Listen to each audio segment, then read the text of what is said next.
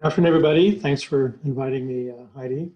So I'm Bill Leddy, principal at San Francisco-based Leddy, Maytum, Stacy Architects. And I'm also currently the AIA California Vice President for Climate Action and also the chair of the AIA California Committee on the Environment, of which I'm delighted to have Heidi as a steering group member. Let's go to next.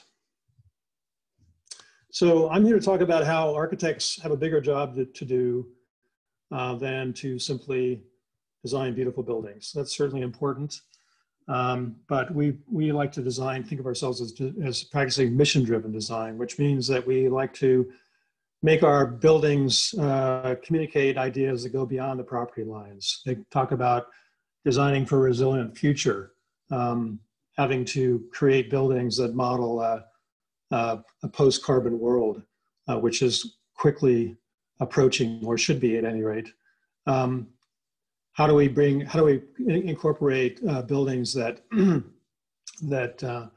are designed for everyone? That architecture is fundamentally a social justice issue.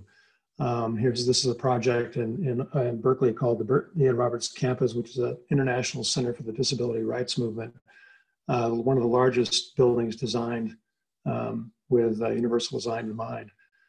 It's also about creating resilient communities. And in this case, a affordable housing project in San Francisco for veterans at risk of homelessness and also families in need together in a building that is highly sustainable. It's about creating environments for people who really need them. This is a model of new housing for adults with autism in Sonoma that incorporates design research done into the needs of people on the autism spectrum. But it's also a PG&E net zero energy pilot project. It's about adaptive reuse, acknowledging the fact that the most sustainable building is the one that's already built. This is a adaptive reuse of an historic pier at Fort Mason, converting it into a College of the Art for San Francisco Art Institute with an energy reduction of 83%, but most interestingly, a carbon reduction of 73%.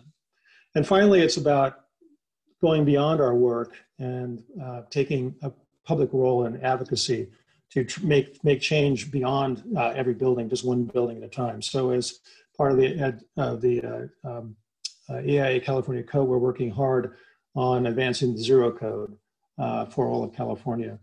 And finally, we're interested in transforming practice to commit to zero carbon, to contribute to environmental and social equity, and to advocate for positive change.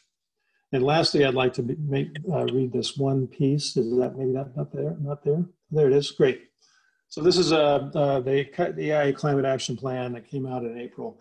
One site, countless challenges, a looming deadline, 7.5 billion clients. This is the ultimate design project. This is why we're here. So thank you very much.